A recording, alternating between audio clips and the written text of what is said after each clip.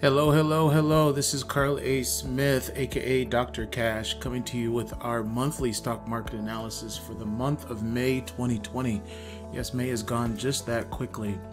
Before we jump into our regular monthly update, I do want to just take a short moment, but a very intentional and focused moment to have some focus on a lot of the political unrest that is taking place here in the United States as a result of George Floyd passing away by the hands of U.S. police officers in Minneapolis.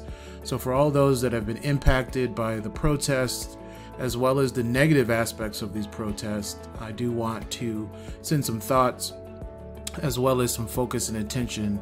So we do want to have just a quick moment of silence for George and all of his family members.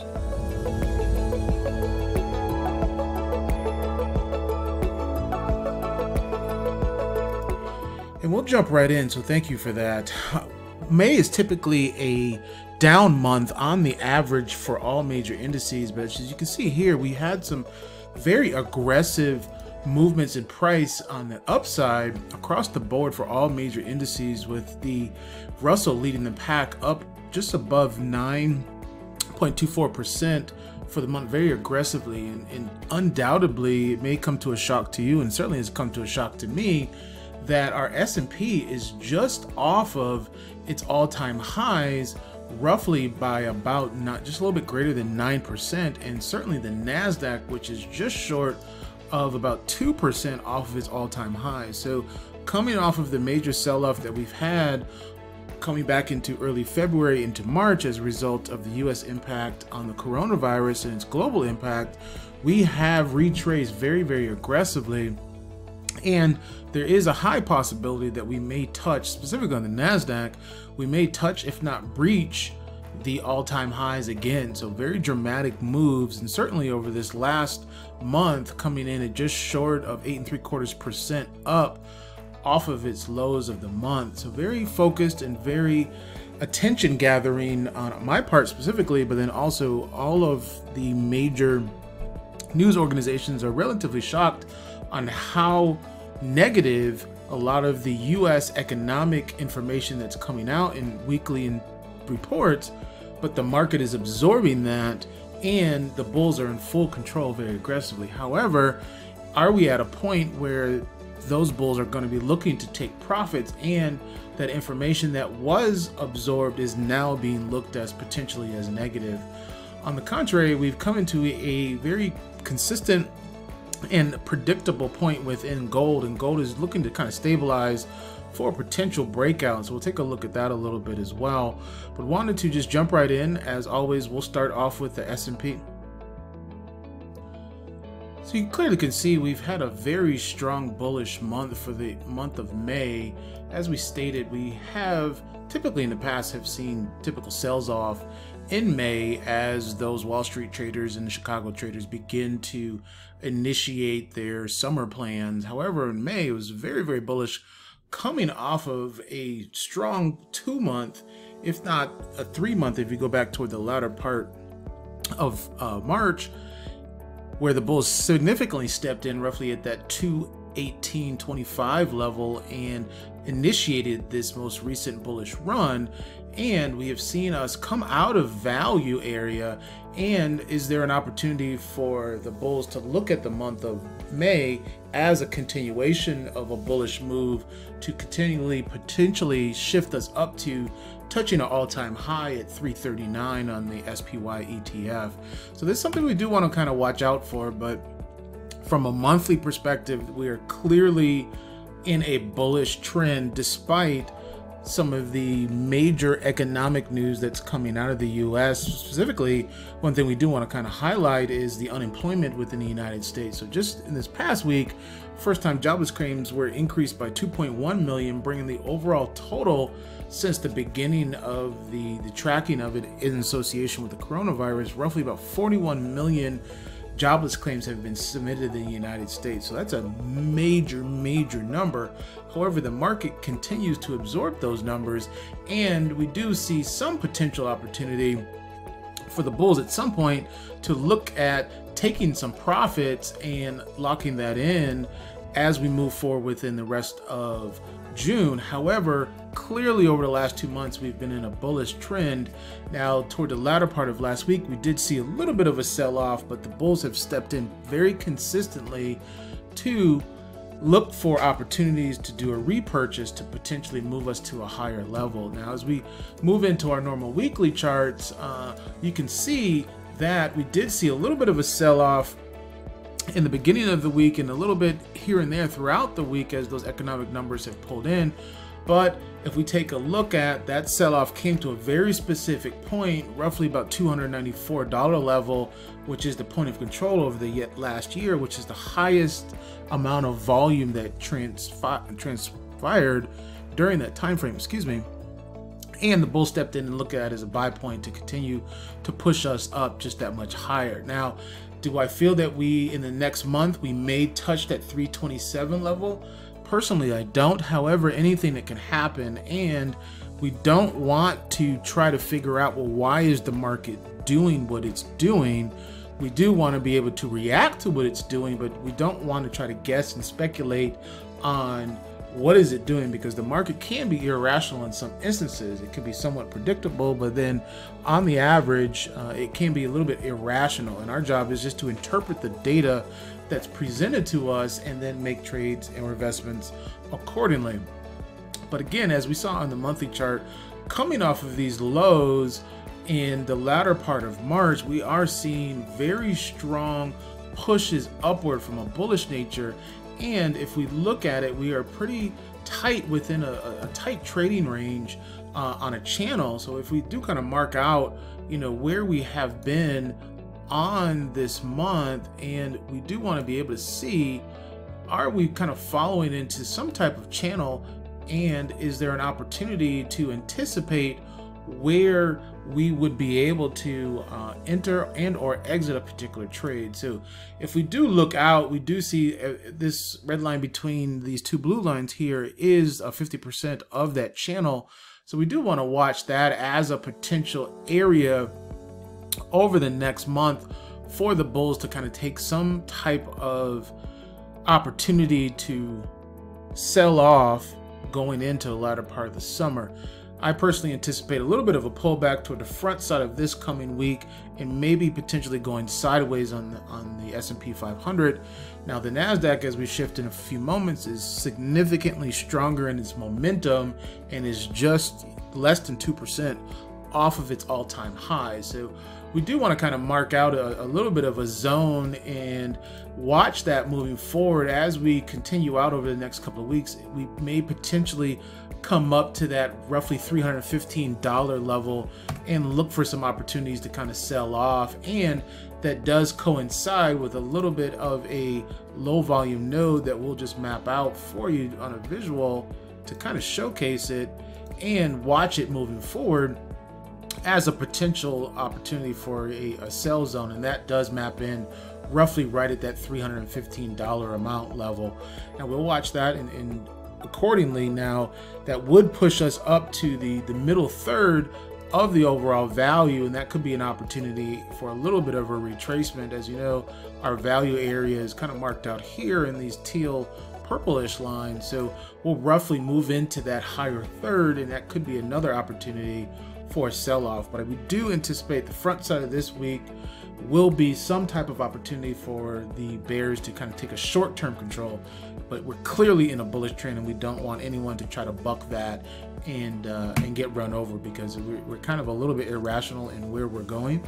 And we'll move over to the NASDAQ, and we can kind of see exactly what I'm speaking about if we shift back to the monthly chart, that we are right off of our all-time highs, and this is very openly amazing to me. However, it is what it is, as we say, and this area is an opportunity for us to kind of watch moving forward. We are very close, and if we don't reach or breach that 237.50 area, if we'll call it, that could be an indication that the bears are beginning to take a little bit more control, and the bulls kind of pulling back as prices get a little bit too high. Now, if front side of the week, if we come up, touch it, and pull back, that might be a shorter term pullback, because the momentum is very, very strong coming off of April and May, and we've clearly closed into that gap zone, so we can look to erase that gap zone which was filled, and we'll continue to look out if there are opportunities for us to kind of retrace back to the top side of that zone. And that's something that is a little bit unpredictable, but as we always state, we'll make adjustments as the information is presented to us and generated to us. And as you can see here on our last weekly candle, I'll call it out for you visually, you can see that the bears had control and pushed that price all the way down to like the 215 level, and there was some significant volume that came in on a bullish nature to push us up just that much higher. And we did breach the high very slightly from last week's high. So this also, the bulls will see this coming into this upcoming week, at least on the NASDAQ, as a potential carry forward in momentum that this upcoming week, first week of June, will be bullish as well. So something to kind of keep our eye in, but the significantly above our moving averages, so you do have some momentum. A lot of your key larger tech names in regards to Facebook, Amazon, Netflix all have very positive bullish momentum, but the key will be, is there an opportunity for the bears to look at the opportunity if they cannot get and breach the high that we have seen most recently going back into the latter part of February. This zone here is something that we want to kind of watch out for. Now, if we can't breach that, again, that will be something that the bears will look for an opportunity to kind of step in.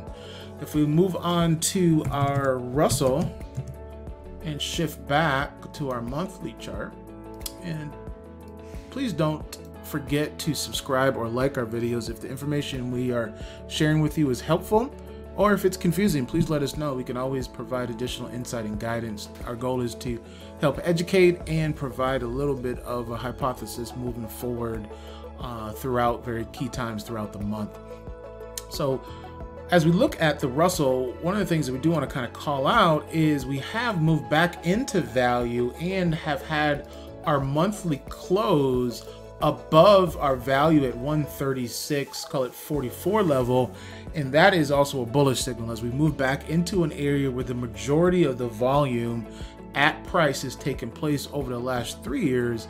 This is something we do want to identify and call out very specifically, an official bullish stance on the Russell. Now that could be a shorter term pullback on the weekly, but from a monthly perspective, your longer term bigger institutions clearly see that this is an opportunity for them to step in and continue to have their long positions. So our next target would be that point of control on the monthly level, which is coming in roughly at $153. So that's something we do want to watch as a shorter term target for our monthly traders, that this would be our first level for a potential sell or our bulls to exit positions. We do want to mark that out, and we'll track that for you over the next 4 weeks or so. If we shift over to our weekly chart, you can see a little bit easier that we've bounced right off of a number of moving averages, roughly our 50-week moving average, and the bear stepped in and began to close this week on a down week. So there is a little bit of schizophrenia, if you will, where the monthly is very bullish, but our weekly chart is closing on a bearish signal. So there will be a little bit of that push-pull toward the front side of the week. Who will win out? That's yet to be determined, but we do want to look at it as an opportunity that we are sandwiched right between our 50 and our 20-week moving average, and closing the week right on a low volume node. So this is something we do also want to kind of carry forward for us, but that maps right into our gap zone. So we'll just extend it out so you can kind of see it more visually. Now we did close within that gap, and all of those prices have been auctioned, which strengthens the overall market. But this could be an opportunity on the short term to see if the bears can kind of complete this consistent pattern that we always talk about, it seems like every week. But on the Russell, this is a indice that tracks all of our US based stocks. So this could be where the ripple effect of the economic indicators are beginning to showcase themselves as an opportunity. But my hypothesis for the Russell moving forward will be sideways to down, but we could come into a nice trading range over the next few weeks as a little bit more momentum is built for that next leg up. But so the S&P, the NASDAQ are showing solid signs of bullishness, but a little bit of a bearishness nature that's been identified over the last week on the Russell. And we'll jump over and take a look at the Dow. As we shift over to Dow, we'll extend our lens out to the 3-year monthly chart. And as you can see, very similar to what we saw on the S&P 500, we have this larger megaphone pattern that is continuing to oscillate back and forth. And this is an indication that the market is looking for a range of prices. So it's trying to auction all prices because the market is kind of balancing out all of this information that it is receiving. However, we cannot predict how the market will absorb information. Now, it is and should be something that this negative information that's coming out of the US should cause a little bit more panic. Now, that's the key, should, but the market can do anything that she wants to do. So what we have to do, we'll continue to reiterate this and repeat it so that it is absorbed, that the market is going to do what it's going to do. Our job is to not predict. Our job is to help come up with hypotheses to be able to adjust based upon the information that is presented. So clearly, we have closed this month on the Dow on a positive and a bullish nature, and roughly a gain of about 6% month over month. So this is something that we can continue to watch as we traverse towards the top side of the value area. Roughly about that $270 amount is an opportunity for us to look at for our first target for bears to step in on the monthly chart. So we'll continue to watch the Dow on the monthly as we've continued and closed above our point of control, roughly about that $248 amount level, as an opportunity to see us continue up higher on the monthly. Now, as we shift over to the weekly, you can see we still have a little bit of a gap zone over the last few weeks or so where things have continued to kind of balance themselves out, and we just had a very nice breakout off of that $258 level that will map out for you here visually for the gap zone. So this is something that we will continue to see. If the first sign of trading in this week, there could be some pullback to try to close this gap and come in off of our 20-week moving average as a continuation of a bullish move upward. Now, I do believe that that will take place, is that we'll try to close this gap over the next few days, but then that could be the pullback that we anticipated for a continuation moving higher as we have come off of a multi-week kind of trading range, if I call it out here. So there is momentum where there's a little bit of an accumulation that's probably taking place within this zone to push us up to higher prices. Now, if we do see continuation from a bullish side on the front side of the week, our next target would be that $270 level as a potential for individuals taking some profit. So on the Dow, we don't track the Dow as closely as we do the other three majors, but it is a key component that is looked at from a lot of individuals. So we do want to kind of present that out to you on a regular basis. And we'll close out today taking a look at gold and seeing where we are there, and we'll move back to the monthly just to kind of see where we are. And you see that we've came in and touched our top side of a trend line this past month and created a high over the last few years at 164, and was not able to continue to maintain those prices. So we do look at an opportunity for gold to move in a sideways nature to up. So our skew will be sideways to up over the entire month. And as we look at the weekly, you can see it a little bit deeper in regards to detail.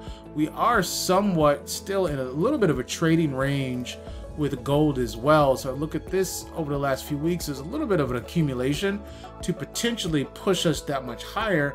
However, we were not able to create a new high over this last week. So we do look potentially for the next 2 weeks or so. I'll go out on the limb and say over the next 2 weeks, we see gold kind of going sideways to a little bit up moving forward. Now we do hold a number of positions on gold longer term from an option perspective, and all of those trades are very profitable, so we're happy to report that. However, we do want to prepare ourselves for something that could be something that's unexpected. So we might look at taking some profits over the next few weeks to kind of scale out of a little bit of a gold position if we can't continue to push higher toward the top side of this channel that's kind of mapping itself out very visually here a number of times. So that's something that we do want to watch, and that's roughly about that $165, $170 level as an opportunity for us.